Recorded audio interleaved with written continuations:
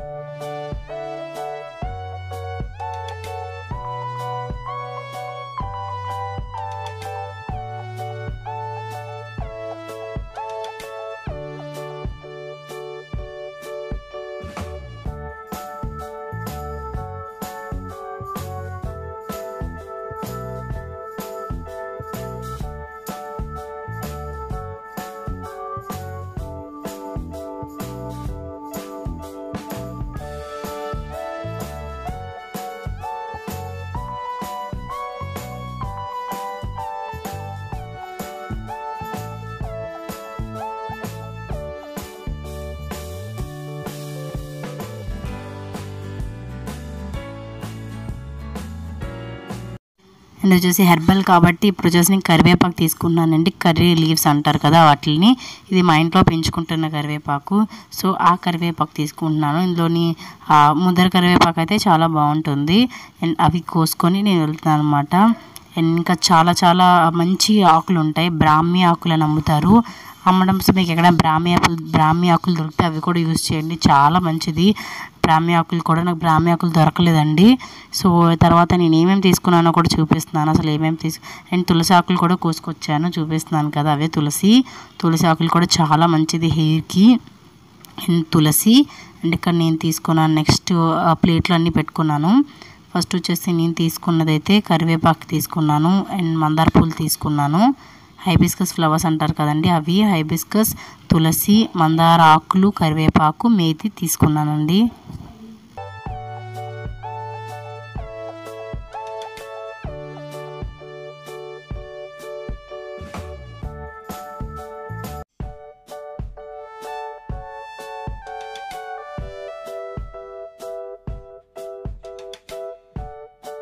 And next ఆయిల్లో ఇంకా stove on చేయకముందే నేను వేసుకుంటున్నాను మెంతులు ఉంటాయి కదా, అవి ఒక 2-3 స్పూన్స్ వరకు వేసుకున్నాను. మనం తీసుకున్న ఆయిల్ బట్టి ఉంటుంది.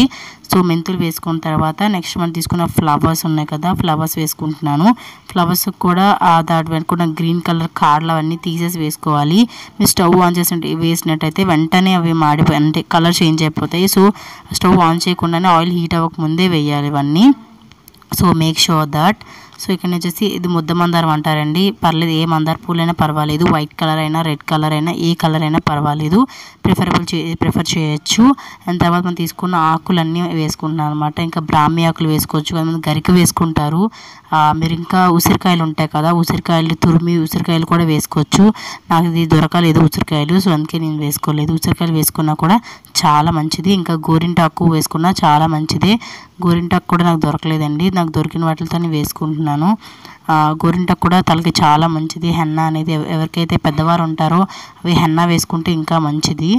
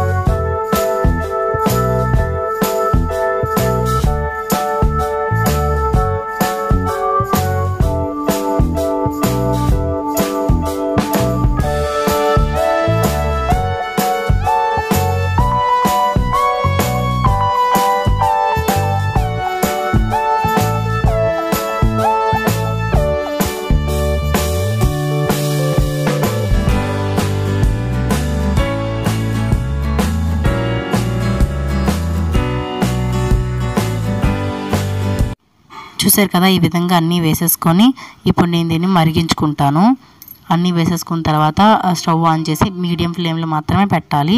సో దట్ అది తొందరగా మాడిపోకుండా ఉంటాయి. దానిలో ఉన్న మెడికల్ ప్రాపర్టీస్ అన్నీ మనకి ఆయిల్లో కానీ దిగుతాయి. సో అలా మరిగిస్తూ ఉండగా ఇలా తయారవుతుందనమాట. చూస్తున్నారు కదా, ఈ విధంగా ఫ్లవర్స్ కానీ అన్నీ కానీ క్రిస్పీగా కొంచెం కలర్ చేంజ్ అయిపోయాయి. సో ఈ విధంగా ఇంకొంచెం ఒక 2 నిమిషాలు మరిగిస్తే మన ఆయిల్ అనేది రెడీ అయిపోతుంది. ఆయిల్ కూడా కలర్ చేంజ్ అయింది. చూసారు కదా ఆయిల్ కూడా ఎలా కలర్ చేంజ్ అయిందో.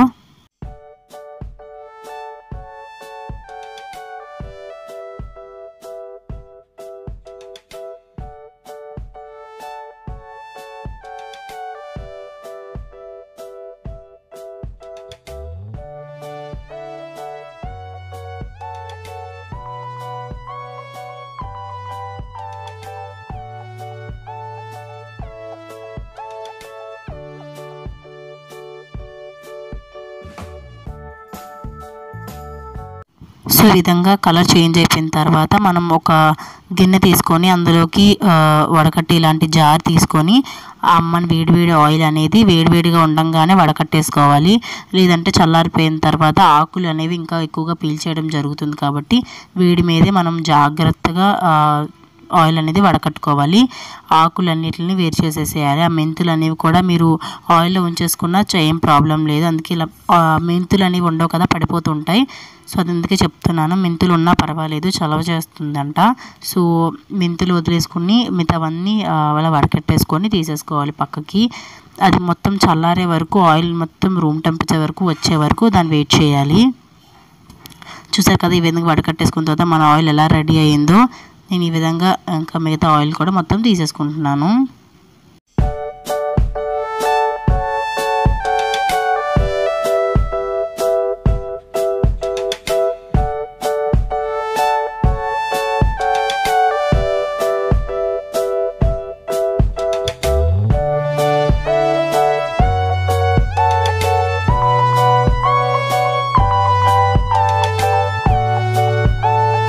ఈ విధంగా రెడీ అయిన ఆయిల్ని ఒక మంచి క్లీన్ డబ్బాలోకి తీసుకోవాలి.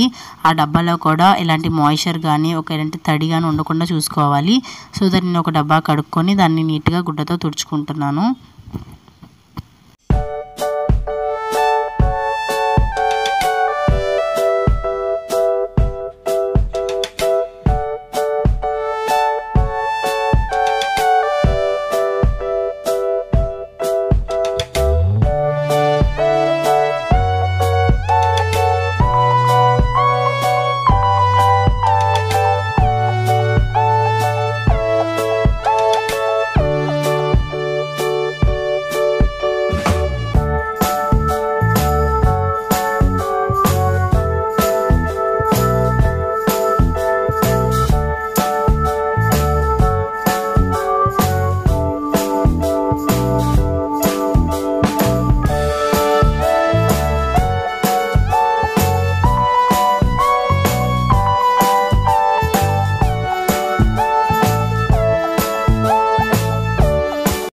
ఇది నేను రాత్రి చేశాను. పొద్దున్న లెగిసాక ఈ ఆయిల్ అనేది ఇంకొంచెం కలర్ అనేది చేంజ్ అవుతుంది. చూసారు కదా, ఈ విధంగా. ఇప్పుడు 88 కంటైనర్లో ఇలాంటి ఆయిల్ పోసుకునే కంటైనర్లో నేను చక్కగా నీట్గా పోసేసుకొని మనం మూత పెట్టేసుకొని మనం కావాల్సినప్పుడు ఆయిల్ వాడుకోవడమే. చాలా మంచి రిజల్ట్ ఉంటుందండి హెయిర్ ఆయిల్. ఖచ్చితంగా మీరు కూడా ట్రై చేస్తారనుకుంటున్నాను. మీరు ట్రై చేసి మీకు ఎలా అనిపించింది అని కామెంట్ సెక్షన్లో చెప్పండి. మీకు కానీ హెయిర్ ఆయిల్ చేసే విధానం నచ్చినట్టయితే లైక్ చేయండి. అలాగే ఫస్ట్ టైం చూసినట్టయితే ప్లీజ్ సబ్స్క్రైబ్ చేసుకోండి ఇలాంటి మరిన్ని టిప్స్ కోసం. Thanks for watching my take care my next video. Love you all. Bye.